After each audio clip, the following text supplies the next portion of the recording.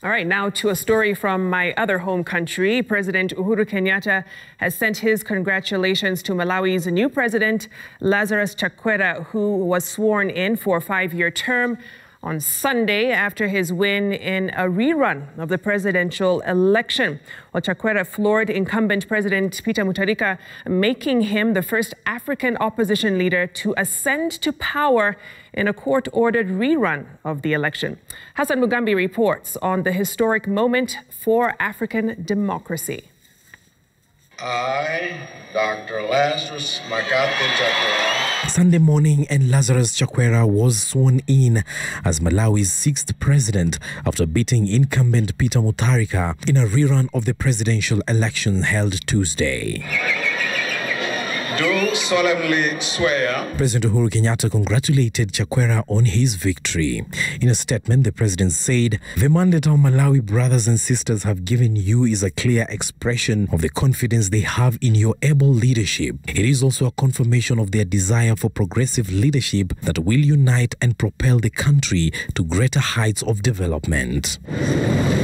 By the time Lazarus Chakwera was being declared winner, majority of Malawians knew that he had won from a stream of unofficial results from the media and other organizations. They only needed to know by how much. Lazarus Chakwera, the candidate who has attained 58.57% of the votes, has attained the requisite majority of the electorate as appearing in the second schedule and is duly elected as President of the Republic of Malawi. Celebrations rocking the southern African country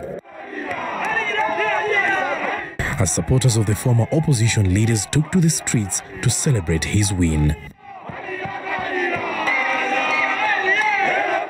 A few hours before Chakwera's declaration, immediate former President Mutharika said the repeat election was marred by irregularities, including intimidation of his election monitors. In February, Malawi's judiciary overturned Mutharika's victory, citing sufficient evidence of tampering with the entire presidential election process, setting the stage for Malawians to vote again in a rerun held last Tuesday. Chakwera becomes the first African opposition leader to win in a court-declared rerun of the election. A country of close to 18 million people will be waiting to see what kind of a leader he will be. Hassan Mugambi, Citizen TV.